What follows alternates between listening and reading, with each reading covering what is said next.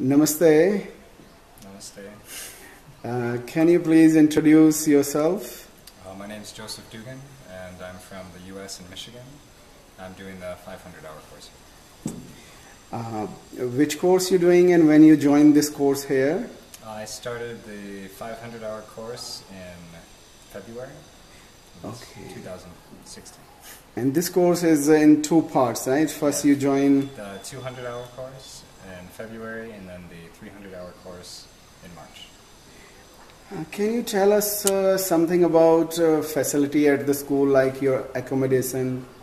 How's the accommodation, your rooms here? Yeah, I have a single room, and I like it very much. I have a nice wardrobe and a big enough bathroom for myself, and every once in a while I might share a little space with some cats, but other than that, it's wonderful.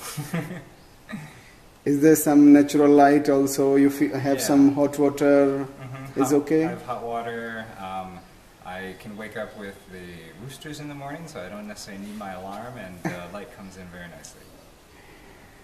Okay. How about food here? The kitchen or food? How's it? How you feel with the food? Food's good. I especially like the breakfast, so the fruit in the morning, or porridge, rice, and the different types of pancakes and things like that. So breakfast is my favorite here. But the lunch and dinner meals are also good. Maybe sometimes I bring a little extra salt for myself, but other than that, it's very nice. And how many teachers is there in your course? We're learning from, I believe, 8 different teachers. Yeah, so 8 different teachers. Specializing in different things like pranayama, yoga therapy, 3 different asana teachers, philosophy, anatomy. Okay. What do you think about their depth? Are you satisfied with the teaching? The depth is enough for your progress in yoga, or you feel something more will be there?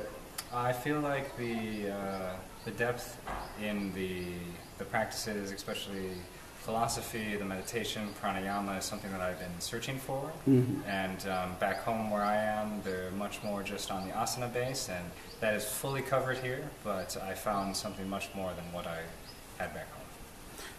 Overall, what do you say the learning environment, and when you're doing a teacher's training, you need 2-3 things. There should be comfort, stay, so that you can study. And then there should be knowledgeable teachers or environment. So how you feel, how you will say about the environment or overall environment of the school? I feel like the learning environment is very, it can be serious and light at the same time. So, we're not stressing about trying to, gather all the information fully, but we're letting it sit with us, and we know that through the time with the different teachers and the transmissions from them that we're finding something very deep. Thank you very much for sharing your experience with us.